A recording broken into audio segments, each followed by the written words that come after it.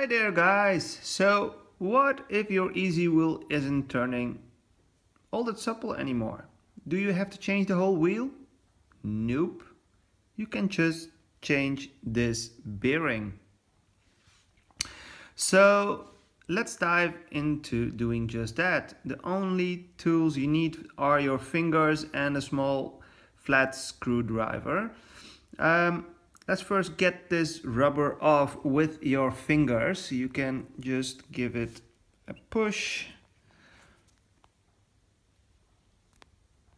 And here we go.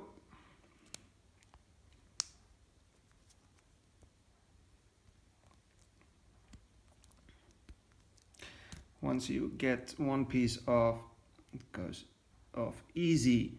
Then what you do is you push these two plastic bits together like this.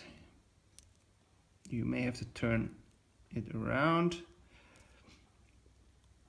to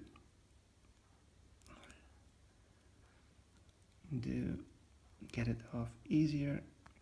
And once they are almost one and in line, you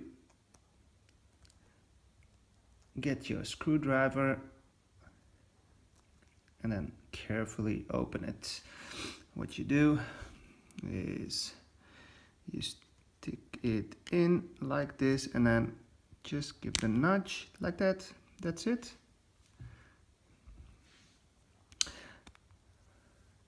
Now it's open. You can get the bearing off.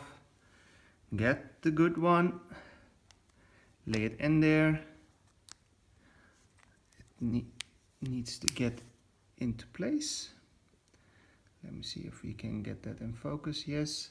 When it's in its place, we push it back in. Voila. And get the rubber piece back and put it around it. That's it. That's how you change the bearing.